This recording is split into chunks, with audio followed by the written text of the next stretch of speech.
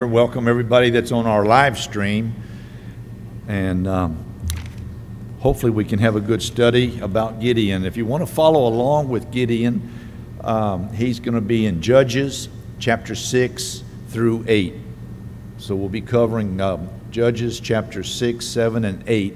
And the way I've done my lesson is you can almost just follow straight through with me as we go through the life of Gideon in the Bible here.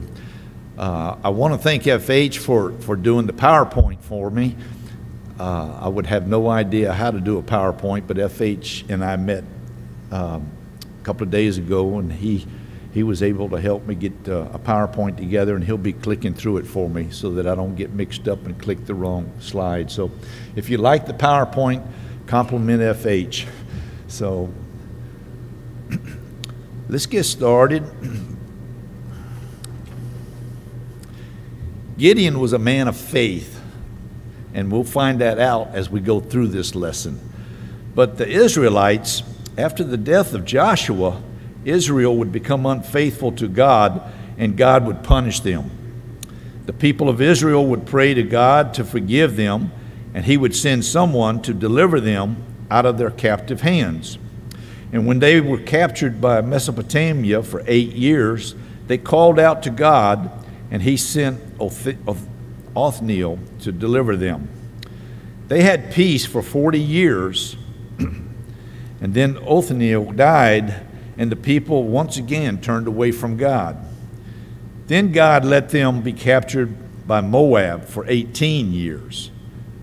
They called out to God again, and he sent Ehud to deliver them. They had peace for 80 years after that. And Ehud died, and the people of Israel did evil in the sight of God again. It's just like a cycle. You know, as long as they had a judge over them, they would be doing good. As soon as the judge would die, for some reason they would start sinning again. So God let them be captured by Canaan this time. And they cried out to God again, and he sent Deborah to deliver them this time. Then they had peace for 40 years after that. And the children of Israel did evil in the sight of the Lord again, so he let them be captured by Midian for 7 years. That's just a background on the Israelites there. That's not necessarily, if you're saying, well, where did you get all of that out of Judges chapter 6? It's not in there. That's just a background on Israel. So now we're going to start in with Gideon, and you should be able to follow along starting in Judges chapter 6. The Midianites would come and harass the Israelites so much that they had to go and hide in the mountains and live in dens and caves, because the Midianites would just come up and steal everything from them. But hiding in dens and caves was not that unusual during that time period. In 1 Samuel chapter 13, 5 through 6, it says, "Now the Philistines assembled to fight with Israel, 30,000 chariots and 6,000 horsemen, and people like the sand which is on the seashore in abundance. And they came up and camped in Michmash, east of Bethaven. And when the men of Israel saw that they were in a strait, for the people were hard pressed, then the people hid themselves in caves, in thickets, in cliffs, in cellars, and in pits." Hebrews 11:38 also tells us they lived in caves and dens at that time. And even today, over in Saudi Arabia and Iraq and Afghanistan, there are so many caves over there, and people go there and they hide out in them. During the Desert Storm and the Afghanistan war, whenever the Americans were over there, and they was looking for the Taliban and looking for the enemy soldiers, sometimes they would go into these caves just to find them. But the cave systems over there is so big, they would have caves within caves, and they would have trails leading off of one cave going to another cave. So if you knew where the cave was, if you knew where to hide, you could hide out in there. But it would be easy to get lost in a cave and then lose your life in that cave. But they still live in caves over there. So it's not unusual to see that the Israelites would go and hide in these caves when the Midianites would come up and raid them. In fact, if you remember, when the United States captured Saddam Hussein during the Iraqi war over there, he was hiding in a pit. So, it's not unusual for those people over there to want to hide in a pit or a cave. So the Israelites would be hiding in the caves to keep away from the Midianites and the Amalekites. And the Midianites and the Amalekites would raid the Israelites and steal or destroy their produce, their crops, and their lands. And they also would steal all of their sheep and their ox and their donkeys. So this is another reason that they would go hide out in these caves. The Midianites would camp all around the children of Israel, and there were so many of them that whenever they would attack the Israelites, it was like swarms of locusts coming across the land, because there was just innumerable amount of people that was attacking them. And the Israelites once again called out to God for help, and this time he sent a prophet to them. In Judges chapter 6, verses 7 through 10, it says, "Now it came about when the sons of Israel cried to the Lord on account of Midian, that the Lord sent a prophet to the sons of Israel. And he said to them, Thus says the Lord, the God of Israel, It was I who brought you up from Egypt and brought you out from the house of slavery. I delivered you from the hands of the Egyptians and from the hands of your oppressors, and dispossessed them before you, and gave you their land. And I said, I am the Lord your God. You shall not fear the gods of the Amorites in whose land you live."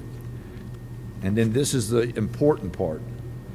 "But you have not obeyed me." So it seemed like every time that God would save the children of Israel, as soon as that judge would die, then they would fall right back into their old ways and sin against God. Well, an angel of the Lord appears to Gideon and told him that the Lord is with him. And Gideon questions whether the Lord is really with them or not, because in Judges 6:13 it says, "Then Gideon said to him, O my Lord," and that's not the Lord God Almighty there. That's just a respectful term that he was using to the angel, because he didn't know that this was God speaking to him through the angel yet. He says, "O my Lord, if the Lord," and this is God Almighty now, "O my Lord, if the Lord is with us, why then has all this happened to us? And where are all his miracles which our fathers told us about, saying, Did not the Lord bring us up from Egypt? But now the Lord has abandoned us and given us into the land of Midian." And the Lord tells Gideon that he will use him to save Israel. But Gideon immediately starts to make excuses why he should not be the one for the job. He says his clan is the weakest and that he is the youngest in the family. And the Lord tells him that he will be with him, and that, yes, he would be the one to defeat the Midianites. So who does this remind you of? If you remember back in Exodus chapter 3, whenever Moses was at the burning bush, remember all the excuses that Moses gave to God because he didn't want to take on the job that God had him slated for, to go to Pharaoh and get the people to come out of Egypt. And Moses just kept making excuses after excuses. I can't talk, I can't speak well, I can't do this, I can't do that. And then finally God says, yes, you're going to do it. And he did, and when he did a good job too. So also in 1 Samuel chapter 9, when Samuel was telling Saul that he was going to be king, Saul says in verse 21, "Am I not a Benjamite, of the smallest of the tribes of Israel, and my family the least of all the families of the tribe of Benjamin? Why then do you speak to me in this way?" So it seems like a lot of times, not every time, but a lot of times when God would give jobs to people, they would immediately start coming up with excuses. And how often do we try to make excuses to God when we should just accept it and do what God asks of us? Gideon asked for a sign from the Lord to make sure he is really talking with the Lord, so he asked the angel to wait while he goes and prepares a meal for him to make sure he's really talking with the Lord. This was also common practice back then, that when you had visitors to come to your house, that you would prepare a meal for them. Remember in Genesis 18, verses 3 through 8, that Abraham did basically the same thing when the Lord appeared to him. And he went in and prepared a meal for the 3 men that was at his tent. So the angel says he will wait. So Gideon goes and prepares a goat and unleavened bread. He brings the meat in a basket and the broth in a separate pot. And the angel told him to put the meat and the bread on the rock and to pour out the broth. And the angel then stretched out his staff and touched the meat of the bread, and fire came out of the rock and consumed the meal. The angel then departed from Gideon, and Gideon knew he was talking to the angel of the Lord. But this scared Gideon, and he was afraid because he had seen the Lord. And in Judges 6, verses 22 and 23, we read, when Gideon saw that he was the angel of the Lord, he said, alas, O Lord God, for now I have seen the angel of the Lord face to face. And the Lord said to him, peace to you, do not fear, you shall not die. Gideon may have been thinking of the scripture in Exodus 33:20, where it says, but he said, you cannot see my face, for no man can see me and live. So Gideon was afraid that because he had seen the face of God through the angel, that he was going to be killed. Well, Gideon is then told to go to his father's house and tear down the altar of Baal and the image that's next to it, and build an altar to the Lord and offer a sacrifice. So Gideon takes some of the men to help him, but because he's afraid to do it during the daytime, he does it at night. He tears down the altar at night. Well, the men in the city woke up the next day and saw that Baal had been torn down, and that Baal's altar had been torn down. And they started investigating it, and they found out that Gideon had done it. So then they go to Gideon's father, Joash, and tell him to give up his son to them for destroying the altar of Baal. They wanted to kill Gideon for tearing down the altar. And this is pretty good reflection on Gideon's father. Joash, Gideon's father, says that if Baal was really a god, then he should be the one requesting Gideon to be turned over to them. Not just some man, but he said if Baal is really a god and he's really upset because his altar was torn down, how come Baal's not requesting that Gideon be turned over to him? So after Gideon, I guess we could look at that part about tearing down the altar of Baal and think about Elijah, though, at Mount Carmel, and the 450 prophets of Baal that we read about in 1 Kings chapter 18. If you think about that, you got one man, Elijah, that's going to go up against 450 prophets of Baal. If you look around this auditorium right now, this auditorium, the way we've got it configured now with the sound room, will probably hold somewhere between 450 to 500 people if you was all sitting shoulder to shoulder. So if you can imagine 450 people in this auditorium and one person challenging them to a contest on their faith and their religion against your religion, believing in God, that's the way Elijah must have felt. It was Elijah against the 450 prophets of Baal. And you remember that he told them, he said, you build an altar and call on Baal, and I'll build an altar and I'll call on my God, and whichever God answers with fire, then that'll be the true God. So he says, you go first. And he told the 450 prophets, y'all go first. So he stepped back and he let the 450 prophets build the altar, put their sacrifice on it, and they started calling on Baal to send fire down. course, Baal didn't answer. So they started dancing and hollering and screaming and getting rowdy. And you can imagine 450 of these prophets hollering and screaming for Baal to send fire down. And he never would send fire down. So finally Elijah started mocking them and making fun of them. He said, maybe you need to yell a little louder. Maybe he's sleeping. You need to wake him up. Maybe he's on a trip. Maybe he's talking on the phone with somebody, you know. Maybe you just need to yell a little louder. So they ended up, they would cut themselves even, thinking that if they cut themselves and let blood come out, that Baal would come down and light the fire. Well, finally the 450 prophets were finished, and Elijah said, okay, it's my turn now. He rebuilt the altar, put the wood around the altar, dug a trench around the altar, and put the sacrifice on the altar. But then he does something very, very unusual. He calls for 4 giant barrels of water to come and be poured on the altar. So they bring 4 barrels of water and pour it on the wood and the altar. Then he says, bring 4 more barrels. So they go out, they bring 4 more barrels and pour it on there. And then he says, well, bring 4 more barrels. So in total, they bring 12 barrels of water and pour it on the wood, in the trench, and on the altar.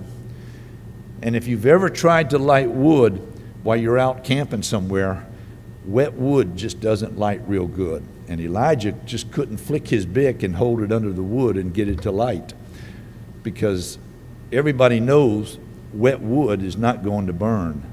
But then Elijah prayed to God, and God sent down fire that consumed all the sacrifice, consumed the rocks, licked up all the water that was there in the trenches. And so Elijah was able to defeat these 450 prophets of Baal. And that's kind of like whenever these men were coming to Gideon and saying, you destroyed our God. But let's get back to Gideon, since that's who we're talking about tonight. So Gideon tore down the altar of Baal, and all the Midianites and Amalekites gathered together to get ready to raid the Israelites. Now the Midianites had 135,000 men in their army. And Gideon started calling his own nation to assist him and to stand beside him and fight. But he was only able to gather 32,000 men together to come and help. Now we have 32,000 men against 135,000 men. Not really, really good odds if you're looking at it in man's sight, especially if you're going to go out and do a battle. 32,000 against 135,000. So Gideon is still a little bit unsure if God's really with him. So he asks God to send him a sign to reassure him. And Gideon asks God, he says, let this fleece be wet all over, but the ground around it be dry. And the next morning, the fleece is wet, and the ground is dry, just like Gideon asked for. And he wring out a whole bowl full of water out of that fleece. But Gideon is still a little bit unsure. So he asked God for another sign. And this time he asked for the fleece to be dry, but the ground to be wet. And the next morning the fleece is dry and the ground is wet. So Gideon finally accepts the fact that God will be with him this time. And now he's probably thinking in his mind, well, I've got 32,000 men. You know, with God's help, we can probably overcome the 135,000 men. But then God tells him, Gideon, you've got too many men. And he says, I don't want these men to go into battle and win the battle that I'm going to give to you, and then they go home and say how brave they were, how good they were, and that they defeated the Amalekites and the Midianites. He says, you got too many men. He says, I'll tell you what you do. He says, you let all the men in your army who were afraid to go back to their homes. So surely Gideon is probably thinking, well, these are all soldiers. You know, how many of these guys are going to be afraid to go into battle? You know, we may lose 50, maybe 100, maybe 200. He says, that's okay. So he goes up and he tells his army of 32,000, if anybody's afraid, I want you to go home right now. 22,000 soldiers left Gideon that day and went home. 22,000 out of his 32,000. Now what would Gideon be thinking? He's down to 10,000 men right now. Now he's got 10,000 men to fight an army of 135,000. The odds have just dropped a whole lot if you're thinking in man's terms. But Gideon still has faith in God. He still thinks, well, maybe my 10,000 men can defeat these 135,000. But then God tells him, Gideon, you still have too many men. Can you imagine Gideon's face just dropping like, Lord, we've only got 10,000 men here, you know. You got too many men. And he says, I'll tell you what you do. You take them down to the river and you let them drink. And whenever they drink, I'll tell you which ones you can keep and which ones you can't keep.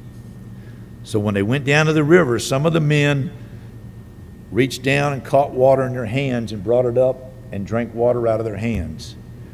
But a lot of the men would just get down, like you see on the PowerPoint here, get down and drink water straight out of the river. So God says, Gideon, the ones who have drinking water out of their hands, you can keep. Well, that was 300 men. 9,700 men drank water by laying down and drinking it right out of the river. So now Gideon has to tell those 9,700 men to leave and go home. So now he's down to 300 men. 300 men against 135,000 men. Not real good odds now. The odds are dropping fast for if you're thinking in man's terms. But of course, God wasn't thinking in man's terms. So now he's got 300 men to fight 135,000. But he still did not turn back. He trusted God to be with him. And God told Gideon to attack that night, but he also knew Gideon was still afraid. So he told Gideon, he says, I want you to go down to the camp of the Midianites and take your servant with you and go down and listen to what these Midianites are talking about down there. So Gideon goes, he takes his servant, and he goes down to the camp and sneaks in, and he gets close enough to some of the guards that are down there, and he hears two guards talking to each other. And one guard tells the other guard, he said, I had a dream last night that a barley loaf came rolling into camp and knocked down all the tents here. And the other guard said, oh, he says, that can only mean one thing. That means that Gideon and his Lord, his God, is going to defeat us. And so here it is, a camp with 135,000 men in it, and they're already admitting that Gideon is going to defeat them. Well, they didn't know Gideon was there, so Gideon heard that, and when he heard that, he went back up more encouraged than ever now, because he knew that God was with him. And this encouraged Gideon so that he had more faith that God was with him. So now Gideon divides his army. Remember, he's got 300 men. He divides them into 3 companies of 100 men each. Think of the faith that these men must have had in God and Gideon. They started out with 32,000 in the army, and now you're down to 300 men, and you know you're going to battle against 135,000. So Gideon had faith, but just think about the faith that these 300 men had. It's not like they had air support and artillery support to help them, you know, like we do now. But they were going to be going into battle fighting sword to sword and face to face with these guys. So now it was time for Gideon to issue out the weapons. He called his 300 men and he said, okay, guys, I want you to take this trumpet and take this candle holder, this vase with a candle in it. Now, can you imagine these guys? You know, it's like, Gideon, where's our swords, you know? What are we going to do with a candle and a horn? And Gideon says, trust me, the Lord's with us. So he said, do what I do. So he sent the 3 companies all around the Midianites. So they were surrounded on 3 sides. They all had their candles. They all had their horns. And at midnight, Gideon blew his horn and cracked his vase so that the candle lit up. And immediately the other 300 men blew the horn, cracked their vase so that all the lights lit up. And they started hollering, "The sword of the Lord and of Gideon," all 300 of them. Now, at night, at midnight, when it's pitch black out there, remember they're out in the desert here, and there's no cities with lights shining. It's pitch black dark, and all of a sudden, here are these Midianites getting ready to do a guard change. The new guards coming on are probably sleepy because they just woke up. The old guards are sleepy because they're getting off, and the rest of the camp is sleeping. And all of a sudden they hear horns blaring, they see lights all around them, surrounding them. They don't know how many men are behind those lights. Even if they had time to count them, they said, "Oh, there's only 300 of them." But they don't know if there's 1,000 men behind each light or 10,000 men behind each light. And when 300 people are screaming and hollering, "The sword of the Lord and of Gideon," just think of the confusion that the Midianites were having. They started running around and killing each other because they didn't know what was going on. Probably the guards started running back to camp to see something, to wake up the other people. The other people woke up and saw this guy running at them with a sword, and they didn't recognize him. They thought, "Wow, we're being attacked, we're being attacked." So they started fighting right then and there. So it was just mass chaos, and you can imagine that at midnight you wake up and hear that noise and see all those lights, and you're wondering, how many men are out there actually coming after us? And then all of a sudden people are running through your camp with swords, swinging swords. So all the Midianites started actually fighting amongst themselves and killing each other off. And it made me think that it would kind of be like shouting fire in a theater, or maybe yelling active shooter in a shopping mall. Look at the chaos that would cause, if you was watching a movie and somebody hollered, "Fire, fire," and the people jumped up and started running. But you've probably seen on TV at sporting events when people go crazy like that too. And they just trample each other and they kill each other by trying to get away. And so these guys, they just was killing each other and fighting each other. And the Israelites didn't even have to attack. They just stayed out on the perimeter. So the Midianites finally took off running, the ones that were left, and they started fleeing with Gideon in pursuit. And Gideon sent for help from the men of Ephraim. He asked them to come down and help round up some of these Midianites. So they came down and helped him, but then they got mad at Gideon because they wanted him to call them for the original fight. Judges 8:1-3 tells us, "Now the men of Ephraim said to him, 'Why have you done this to us by not calling us when you went to fight with the Midianites?' And they reprimanded him sharply. So he said to them, 'What have I done now in comparison with you? Is not the gleaning of the grapes of Ephraim better than the vintage of Abiezer? God has delivered into your hands the princes of Midian, Oreb and Zeb. And what was I able to do in comparison with you?' And then their anger toward him subsided when he said that."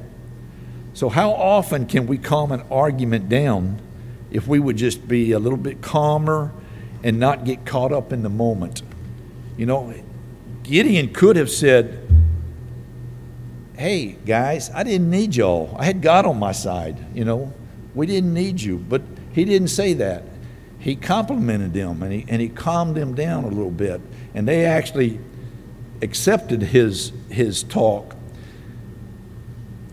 So Gideon was really smart by doing that too. And then while Gideon was pursuing the Midianites, he crosses over the river Jordan, and he asked the men of Sukkoth for some bread for his men. And they refused to help him and actually start mocking Gideon. He says when he returns from the battle, he will come back and he'll whip them with thorns and briars from out in the desert. He then came to Penuel and asked them for food. And the men of Penuel refused to help and actually mocked him also. So Gideon said he would return after the battle and tear down their tower. And Gideon probably thought that these two cities especially would be willing to help him, because in Genesis 32 and 33 they are mentioned. In Genesis 32, Jacob wrestles with God all night, and in the morning the Lord touches his hip to make him limp. And Jacob called the city Peniel in Genesis 32, 30 through 31. And in Genesis 33:17, it tells us that Jacob traveled to Succoth and built a house for himself and booths for his livestock. So Gideon must have really been disappointed when they mocked him and would not even help him with food and water for his men. But Gideon keeps on pursuing the Midianites, and he catches up to them. Now there's only 15,000 Midianites left. Remember how many there was at first? 135,000. And only 15,000 was able to escape. But Gideon catches up to them, and he kills them all. And then he does return back to Penuel and Succoth, and he does exactly what he said he was going to do. He whips some of the leaders of Succoth with briars and thorns from the desert, and then he goes back and tears down the tower of Penuel and kills some of the men there because they mocked him. After he returned home, the men of Israel wanted Gideon to rule over him. And in Judges 8:23 it says, "But Gideon said to them, I will not rule over you, nor shall my son rule over you. The Lord shall rule over you." And Gideon then asked for all the gold earrings to be given to him, and makes an ephod, and makes an ephod with all the gold, and he sets it up in the city. And in Judges 8:27 we're told, Gideon made it into an ephod and placed it in his city, Ophrah. And all Israel played the harlot with it there, so that it became a snare to Gideon and his household. Israel had peace for another 40 years after that, while Gideon was still alive. But look at the faith that Gideon had to have to do everything that the Lord asked him to. Gideon may have been a little hesitant at first. If you remember, he kept asking God for the signs of the fleece, and he asked him twice, to perform that miracle. So he was a little bit hesitant at first, but look at the faith that Gideon had to have. Even if God would have left him with the 32,000 men to go against the 135,000. But then he lost 22,000 in one day because they were afraid and they left. And he had 10,000 men. 10,000 against 135 is not good odds either. But then God said, you still have too many. So think of the faith that he had when God sent the other 9,700 home, and 300 men stayed with Gideon. And think of the faith that the men had to have in Gideon and in God too. If you was one of those 300 getting ready to go up against the 135,000, that didn't look like a real good odds there.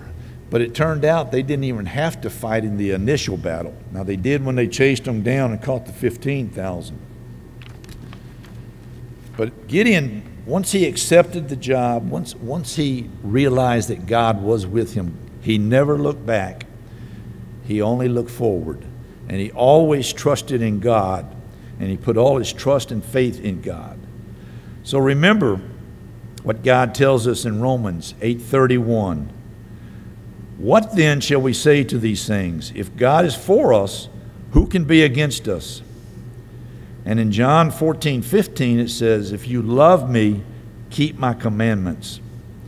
And Romans 8:28 tells us, and we know that all things work together for good to those who love God, to those who are called according to his purpose. I've got a quick poem I want to read to you.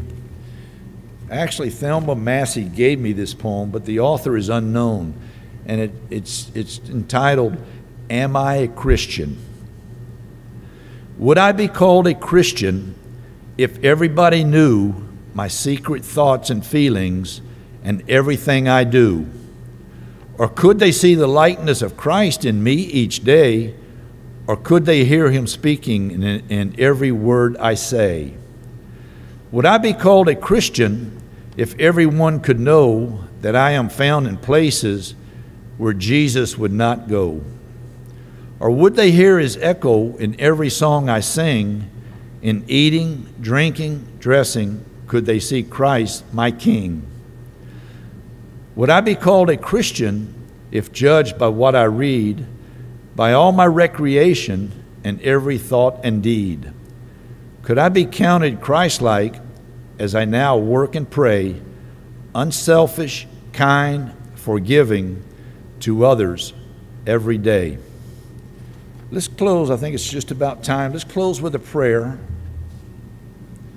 Our most gracious, loving Heavenly Father, Father, we're so thankful that you have given us your word, that we can study it and read about men like Gideon who had faith in you and put all of his trust and faith in you and was able to conquer the Midianites. Father, we pray that we might be able to overcome our greatest fears just by trusting in you and by putting our faith in you. Father, help us to love one another. Help us to encourage one another and edify one another. Father, I just pray that we can reach out as brothers and sisters and help each other. Father, we pray that as we study your word, you'll open our heart, open our mind, so that we might be able to use your words to help us to live better every day. Father, we love you so much, and we thank you for Jesus. And it's through Jesus' name we pray. Amen.